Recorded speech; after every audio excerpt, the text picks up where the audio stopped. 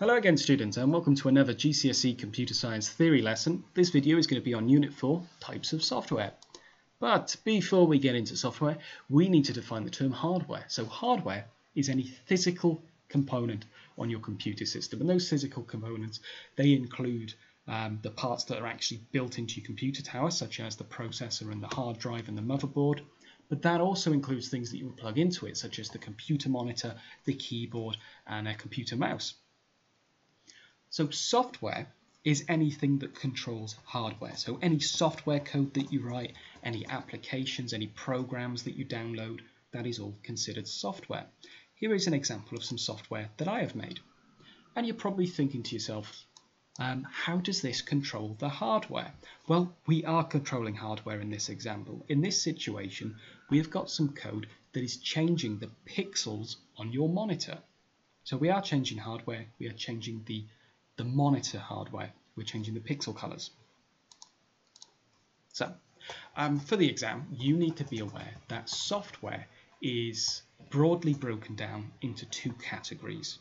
And I know this seems a little bit counterintuitive as we get into it, and it doesn't really make any sense in some places, and there's lots of exceptions to the rules, but don't worry about it too much, just stick with my guidance that I'm about to give you. So, application software, it performs a task for the user.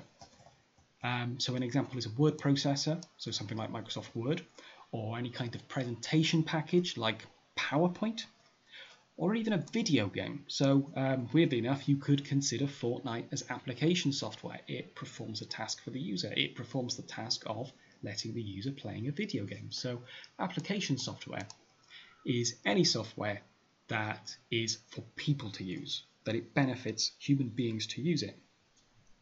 System software, on the other side of things, it is a task that is for your system. So a task that your computer is going to find the most useful. So for example, a disk defragmenter tool or the disk cleanup tool. Those aren't things that the user is going to find particularly useful. Like me as a human being, I don't need to defragment my brain. I don't need to clean up any old files inside my mind. These are things exclusively for computers. Also, Windows 10, so the whole operating system that we're using, that is also regarded as system software.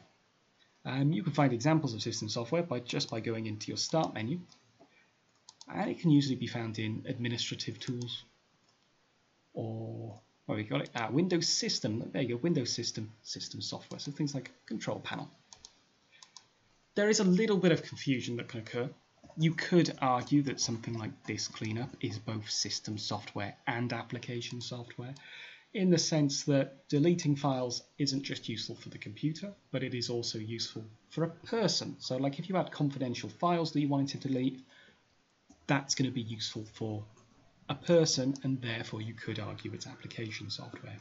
It's a little bit of a wishy-washy subject. My advice is don't think too hard about it, just accept that you have to remember these two things for the exam. And generally speaking, go with an example that is definitely application software, and if something is more system software than application software, then we just call it system software.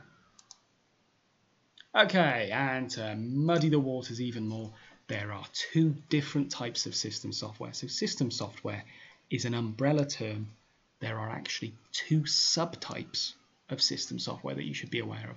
So utility software are things like the disk defragmenter and disk cleanup. And then the other type is operating systems. So Windows is an example, Android, and the iOS that you get on your Apple smartphones. There's also other operating systems out there such as Linux, Minux, FreeBSD. There's this really weird one called Temple OS. Don't try that, by the way. Don't Google Temple OS. I'm not really sure why I put this in the slideshow. Maybe wait till you're in sixth form before you look that up, because it's a very complex topic, and the person who made this operating system was very seriously unwell and had some very crazy beliefs on things. So just a word of advice for you: don't Google Temple OS. Okay, so talking about the operating system in more detail. What does the operating system do? Well, The operating system manages RAM on your computer.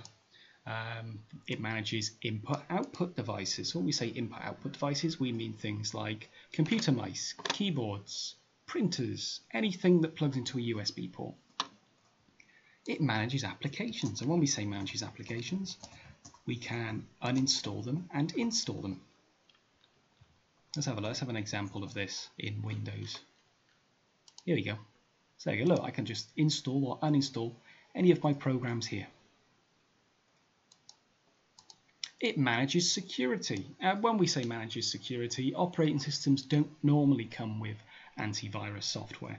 So when we talk about managing security, we mean it handles things like user accounts. So like, for example, if I tried to run command prompt in Windows as an administrator, it's going to come up with a little security warning, which I'm not sure you can see on this recording because it's blocked.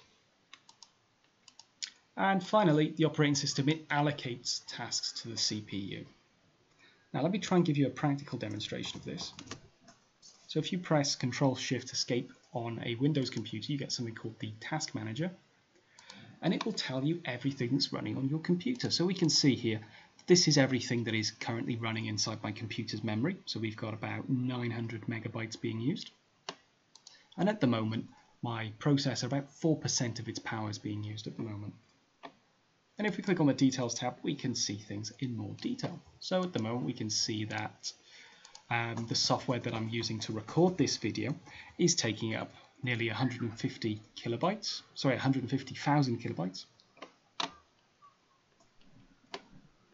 And we can also see which ones are taking priority on the processor. So as we can see, the recording studio that I'm using is taking second priority on the processor. This system idle process, thingy-majiggy.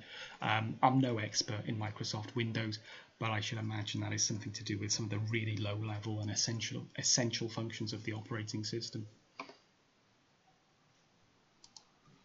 And just one more thing to clarify, just want to give you an overview of what on earth RAM is. RAM are things that you've currently got open on your computer, so things that you're currently using.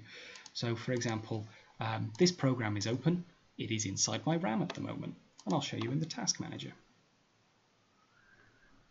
Where is it? Example, there we go, example.exe. We see it's using nearly 2 megabytes of RAM here. But if I close the program, it is no longer inside my computer's memory.